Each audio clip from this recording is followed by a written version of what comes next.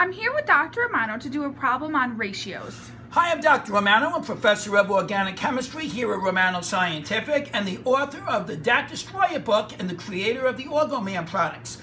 We're going to do some more word problems today. I think you're going to enjoy it with Professor Blois, and it's going to be on ratios. This will give you a good idea what to expect on the actual DAT exam and when you go to practice in the Math Destroyer books. All right, Professor, if you do the honors first. Professor Blois here. This is two problems on ratios. We're going to do a slightly different approach for each. Let's read the first problem. In a college, 2/3 of the females and 4/7 of the males take organic chemistry.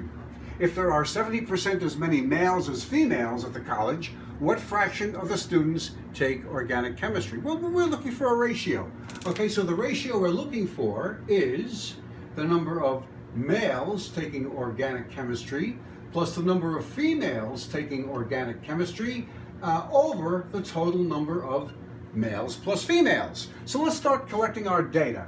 2/3 of the females are taking organic chemistry, so I know that 2/3 of the females take organic chemistry and 4/7 of the males take organic chemistry. If there are 70% as many males as females, so that means the number of males is going to be 70%, 0.7 times the females. If we put everything in terms of fractions, let's write this as 7/10 of the females.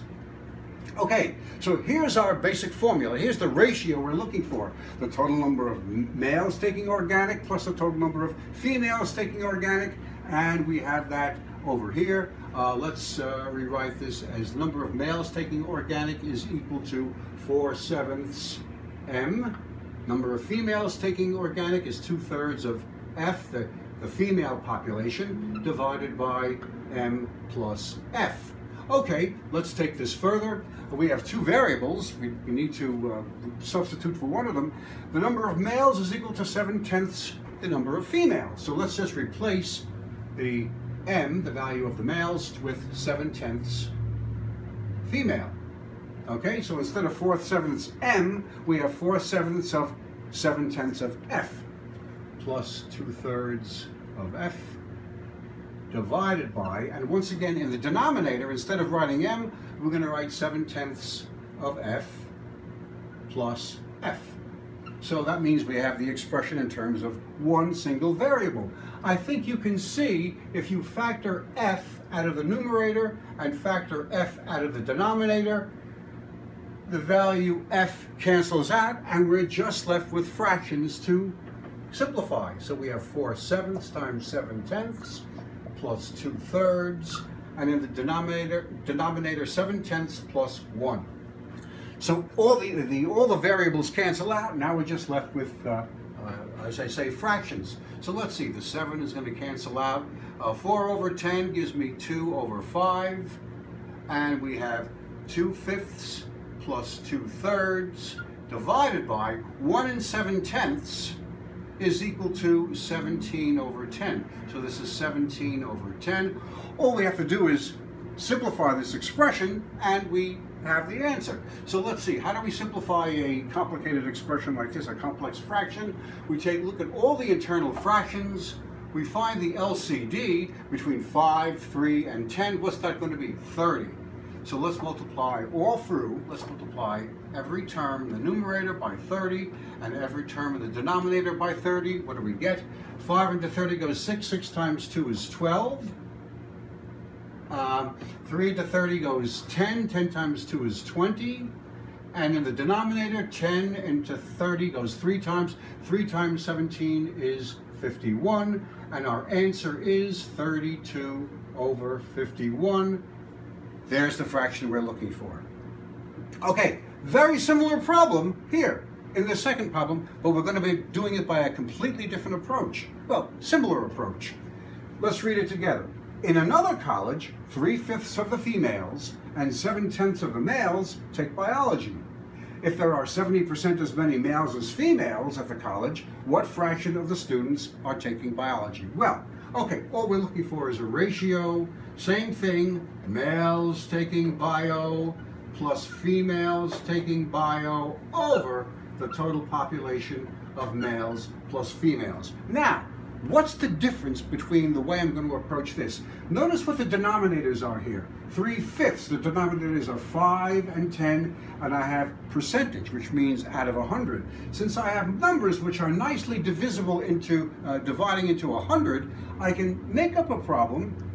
I can start making up an artificial number to represent the number of males and females. There are 70% as many males as females. Well, let's say I make up this number. Let's say F is equal to 100. The number of males is 70% of that, so I can say M is equal to 70. Okay, terrific. Well, I know that the number of males taking bio is equal to what? 7/10 of the males, 7/10 of 70, which is equal to 49. And the number of females taking bio is equal to 3/5 of the females. Well, since there are 100 females, that means 3/5 of 100, and I know that's going to be equal to 60. Okay, our problem is pretty much solved. We'll go back to our basic fraction here. The number of males taking bio is 49. The number of females taking bio is 60. And the sum of males plus females is 100 plus 70, or I should say 70 plus 100. So the answer that we're looking for is 109 over 170. There's our ratio. Now the why, you may ask, why didn't we adopt this approach for the previous problem? Well, I adopted this approach in this problem because the denominators 5 and 10 divided into 100 evenly. With the previous problem, the 3 and the 7 did not, so I had to resort to all this, the fraction detail that I did. But if you have the opportunity of making up your own numbers and making sure that the numbers are nice and evenly divisible into 100, then this approach is one that's available to you as well. So there we are.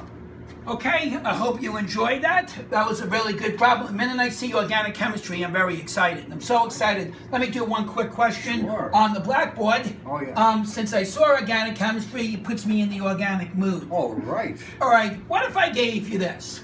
If I gave you something that looks like this, and I wanted you to name something like this. Any idea, Professor Blois? Let's see. Well, we have 1 hydrogen and then 4 oxygens, right? Yes, so I would add some hydrogen peroxide and then take a drink of... All right, stick to the math.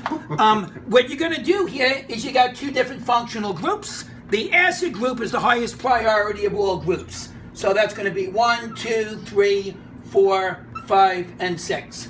So we're going to call this a 3,5-dioxo. So the ketone group is called oxo, and it's 6 carbons. It's hexanoic acid. How do you like those apples? I was just about to say that. We got a 3,5-dioxo hexanoic acid.